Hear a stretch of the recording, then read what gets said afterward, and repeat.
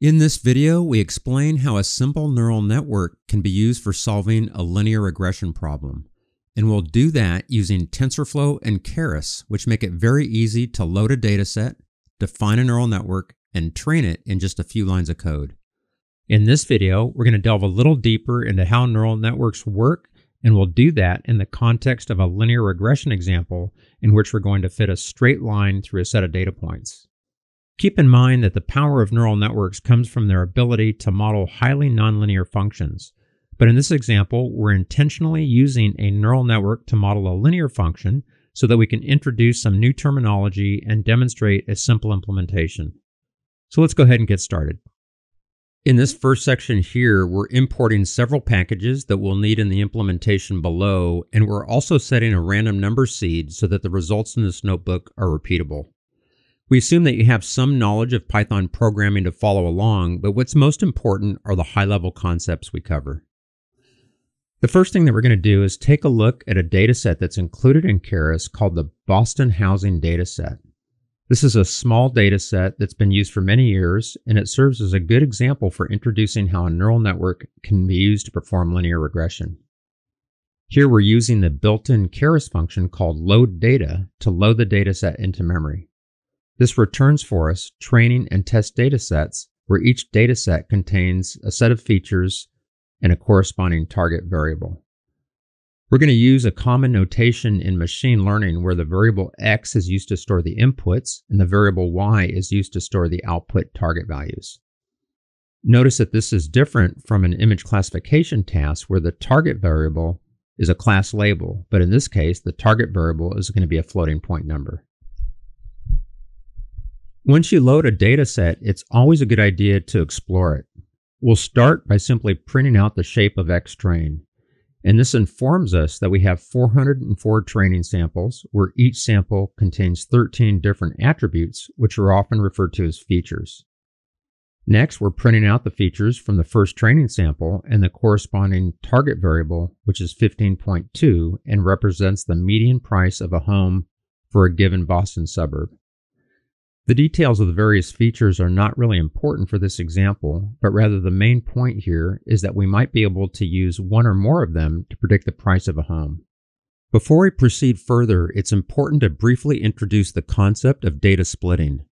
This is a crucial step in machine learning that can help prevent what's called overfitting, which is a condition in which the model performs extremely well on the training data, but doesn't generalize well to unseen data.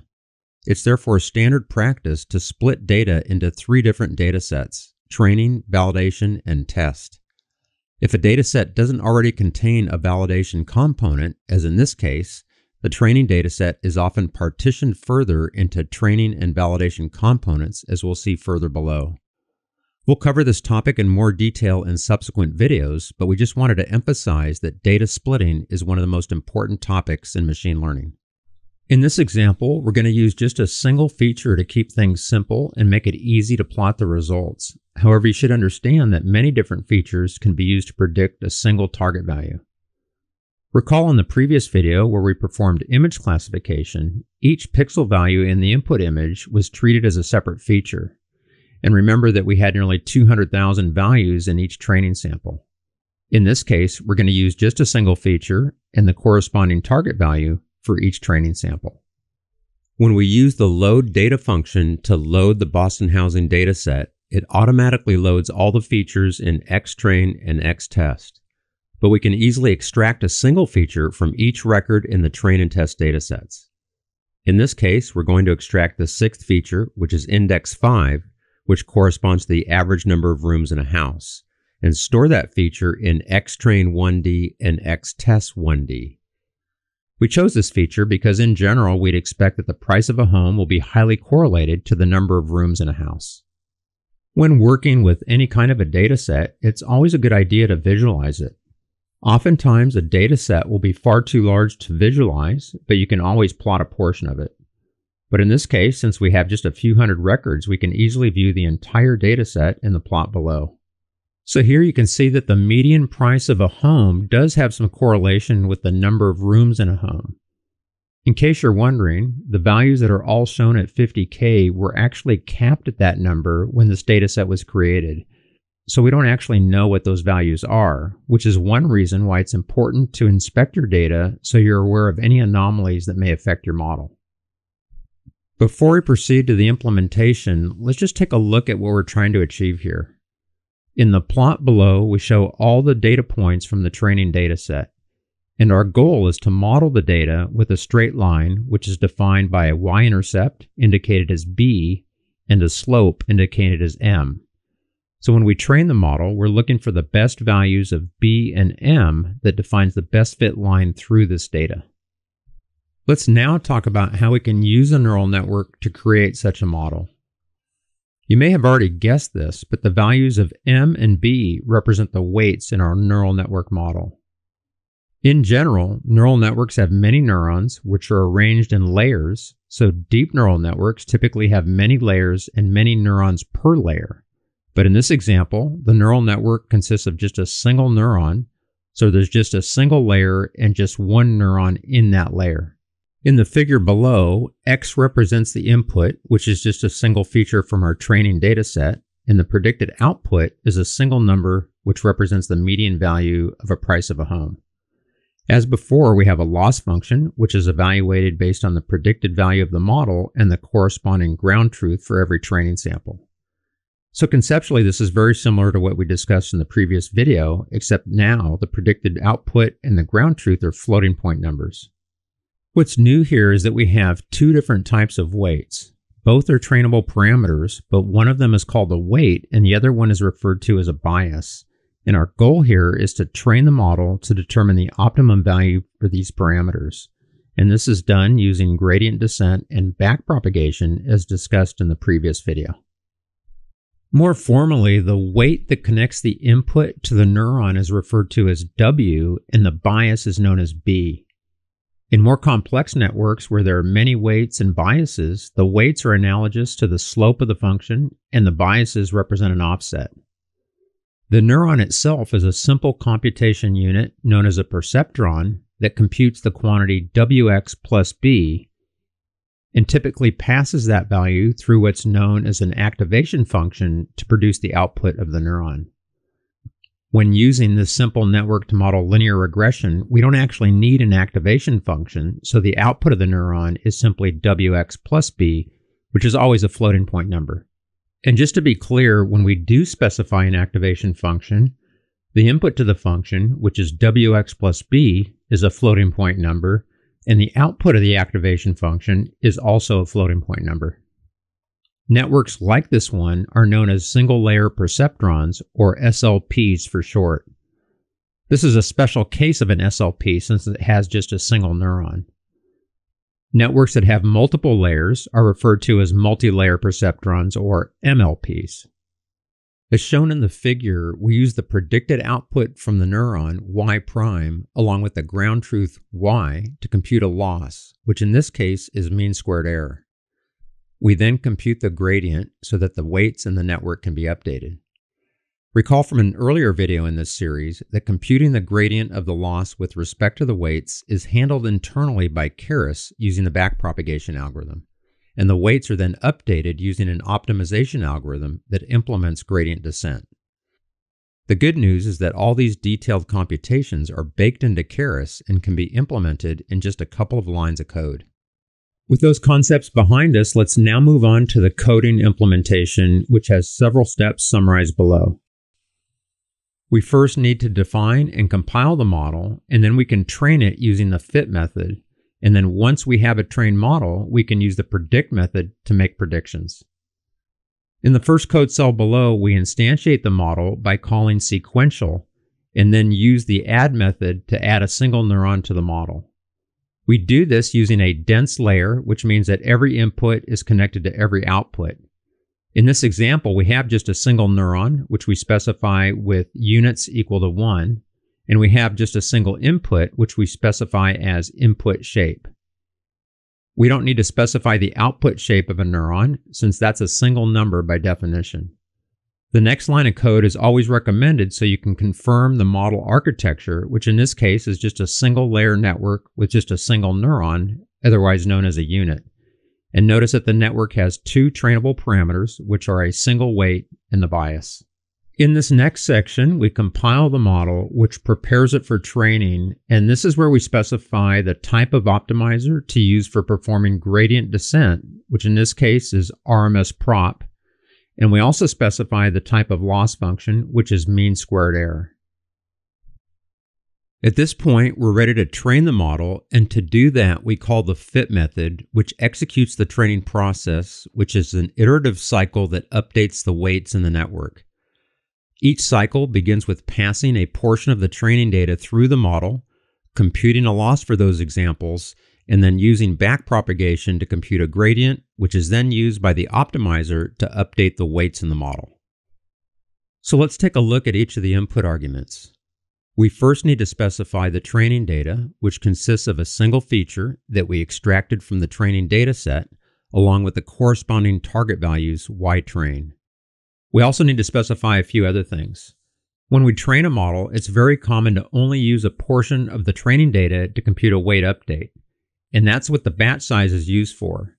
Here we're setting the batch size to 16, which means we're going to use 16 training samples to compute a weight update. The batch size is known as a hyperparameter.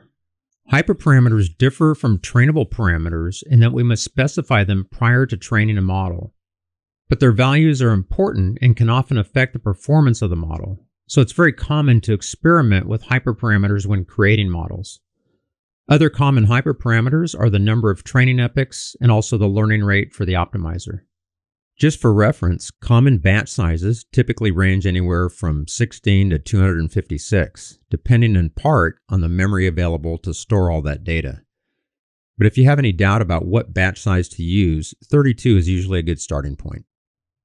The next parameter specified is the number of epochs, which is the total number of training epochs that we'd like to train the model for, where each epoch represents a full pass through the entire training set. As previously mentioned, it's really important to reserve a portion of the available data to validate your model during the training process. This can be accomplished by passing validation data directly to the fit method, or alternatively, you can instruct the fit method to withhold a portion of the training data so that it can be used to validate the model during training. The second approach is accomplished by setting the validation split input to a fraction, such as 0.3, which withholds 30% of the training data for validation. Before moving on, let's just spend a couple of minutes taking a look at the output from the fit method. Each line of the output represents a single training epoch, and notice that for each training epoch, you see a fraction 18 over 18. Remember that our training data set had 404 samples, and since we reserved 30% for validation, we're using 70%, or 282 samples, to train the model. Since we specified a batch size of 16 and we're using 282 samples, we need to make 18 passes to process all those samples, where each pass represents a weight update to the model. After each training epoch, the fit method reports the training loss and also the validation loss as indicated to the right. When we call the fit method to train the model, it returns for us a history object which we can use further below to plot the training and validation loss. Notice that the history object contains dictionary keys that we can use to access and plot the loss curves. As shown in the plot below, both the training loss and validation loss decline rapidly and then start to level off after about 30 epochs of training, which is an indication that the model has learned about as much as it can from the data provided. Notice that the training loss is a bit lower than the validation loss, and this is somewhat expected since the training samples are used to train the model, whereas the validation loss is computed using only the validation data, which the model has never seen before. So now that we have a trained model, we can use it to make predictions using the predict method. In this example, we pass a list of values to the model's predict method, representing the average number of rooms in a home, and the model returns the predicted value for the price of a home for each input. While this is convenient for making specific predictions, it's also very informative to plot the best fit line overlaid on the training data, and this can be accomplished by passing a list of values to the predict method and plotting those XY pairs as a line. In this next code cell, we're creating 10 data points from 3 to 9, and we're passing that list of points to the predict method, and that's going to return the corresponding target values for the price of a home for each of the input values. We haven't discussed this yet, but this particular feature, which is the average number of rooms in a home, is computed as an average for a given suburb in Boston. But obviously it doesn't make a lot of sense to have 3.7 rooms in a home. But for this example, we're treating this feature as a continuous variable for the purpose of predicting the sale price of a home. But technically that would only make sense for whole numbers. The next function below, called plot data, is a convenience function that will plot both the training or test data along with the points that define the best fit line. In the plot below, you can see all the training data points and the straight line which represents the best fit line predicted by the trained model. We can also use the same function to overlay the test data on the model as shown in the second plot below. At this point, you would normally compute a meaningful metric on the test data to determine if the predictions are within acceptable limits for your application. Such a metric might be the root mean squared error or the mean absolute error computed from the test data set and the best fit line. You could also use the mean squared error as a metric, but that's much harder to interpret since it involves the square of the housing price. When evaluating a model, it's important to use a metric that is easily interpretable. And so this brings up an important point, that the choice of the loss function used for optimization isn't necessarily the same as the metric you would use to decide how well your model performs. The loss function and the metric you choose to assess your model serve two different purposes. The loss function is used to optimize the model, while the metric is used to make a decision about whether or not the model is good enough for your particular application. For example, if the mean absolute error computed on the test data was $10,000, you might conclude that the model wasn't very helpful. On the other hand, if the mean absolute error was on the order of $2,000 to $3,000, you might conclude that the model's prediction is really helpful. If we study the model output compared to the test data, we see that the error seems rather substantial, especially for homes with 7 or more rooms. So a likely conclusion is that such a model may not be very helpful and that we might want to consider using additional features to see if that will improve the model's predictions. In case you're wondering, if we had used 2 input features, the model would then represent a plane rather than a line. And if we had used more than 2 features, the model would represent a hyperplane that is not really possible to visualize, but mathematically is a linear model in multidimensional space. Beyond adding more features, another option would be to consider a nonlinear model, which we'll introduce in the next video. The main takeaway from this example is more about the process used to train and evaluate a model rather than finding the best model. To conclude, we wanted to emphasize that we covered a lot of information in this video that may take time to absorb, and that you may want to revisit this video as you start to learn more about this material in depth. We hope you found this video helpful. Thanks so much, and we'll see you next time.